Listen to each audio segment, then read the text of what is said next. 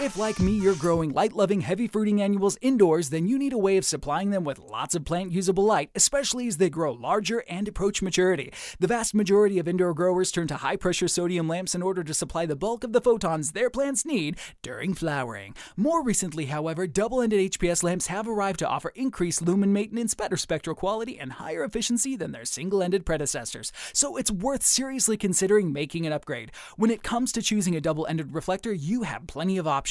First important point, it doesn't have to burst your budget. In fact, you don't even have to spend more than $100. For instance, you can buy a brand new Sun System Flex DE reflector which creates a wide but balanced and uniform light pattern. It comes pre-assembled and is super lightweight, so it's easy to hang. There's also a 15-foot cable included, and while this is fairly standard, it's worth checking that this will be sufficient to connect it to your light ballast.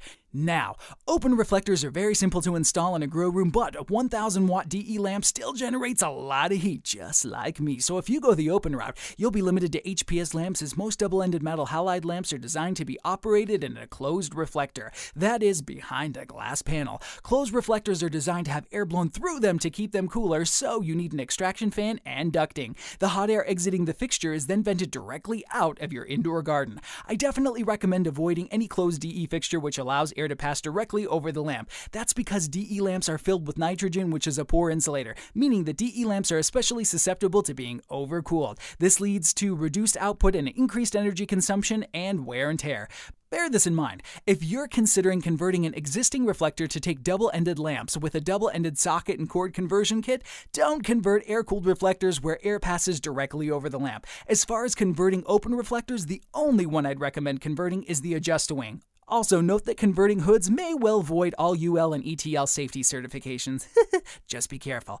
Now, the way to go when choosing air-cooling DE lamps is to choose a hood with a sealed optic chamber, one which cools the convection heat rather than the lamp itself, such as this ACDE reflector. You can see how the cooling chamber is actually above the lamp. Your garden stays cooler thanks to the removal of the convection heat, but the lamp itself is not cooled. Next, let's talk ballasts. Integrated ballasts, that is. These are the ballasts that are built directly into the lighting fixture itself, and they run more efficiently as there are much shorter cables involved. You simply plug them directly into your lighting controller. This Gavita Pro E-Series is popular with larger growers who want to illuminate large spaces with compound lighting plans. That is, lots of light raised up high with overlapping footprints. It can run on 120 or 240 volt power, but if you're planning on going the 120 route, make sure you buy a cord because only the 240 volt cord is included. You can also go the integrated route while still benefiting from the air cooling with the ACDE Fusion. The high-frequency ballast is located inside the cooling chamber itself, so the electronics benefit from being cooled as well as the fixture. Now, finally,